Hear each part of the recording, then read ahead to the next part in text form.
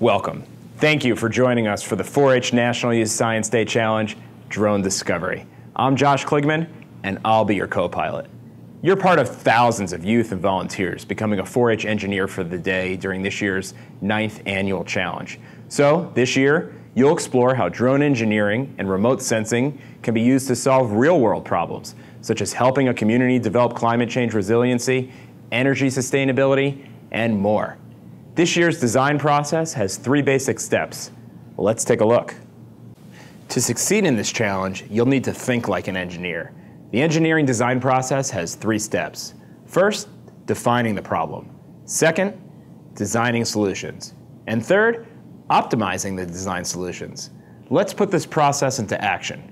Ready? Let's get ready for takeoff. Now it's time to choose your drone adventure. In this first activity, you will learn about real-life applications for drones and how they can solve community issues. First, determine if you will take on an agriculture or a business challenge. Think about your scenario and how you think a drone could help. What do you think success looks like in this scenario?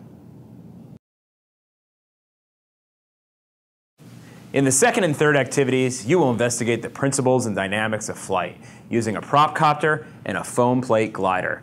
With the prop copter, think about how you can control the flight pattern to turn left, right, go up, down, or even fly the glider in a big loop. Think about this. How would changing what the plane is made of change the flight pattern?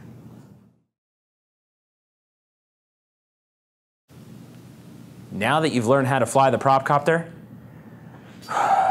it's time to construct your FPG-9 foam plate glider. And I'm going to teach you how to turn this into this. From your kit, you'll first need to make copies of Appendix A, which is the FPG-9 glider pattern. Make several copies for all members of your team.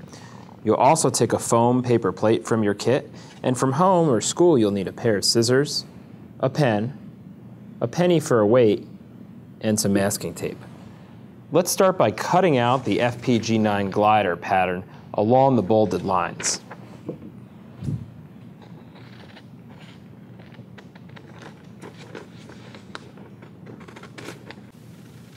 Be sure not to cut the dotted lines in the back of the plane, just follow the bolded lines all around.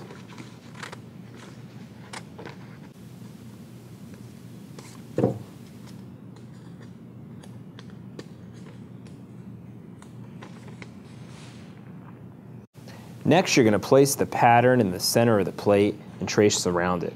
And make sure to mark all the lines.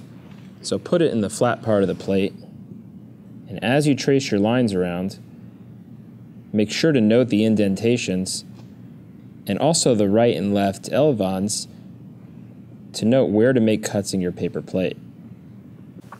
Well, I never said I was an artist, but once you have your trace set, cut out the FPG-9 from the foam plate by following the pen lines you just traced.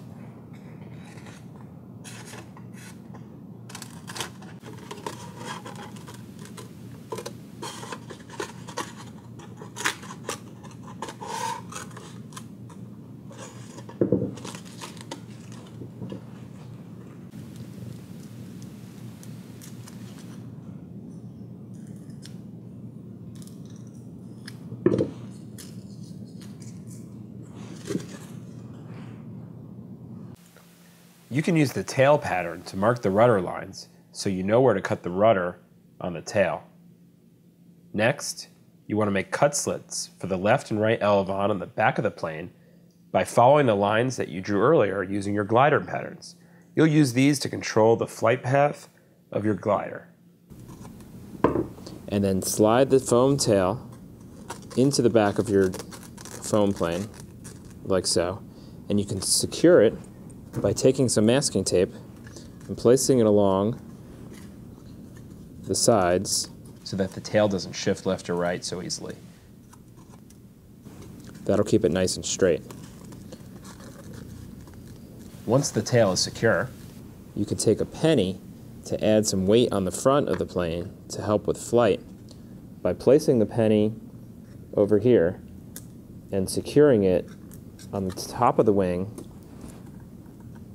with a piece of tape. Now it's time to fly your glider. Remember, use your elevons and your rudder to control the flight path of your plane.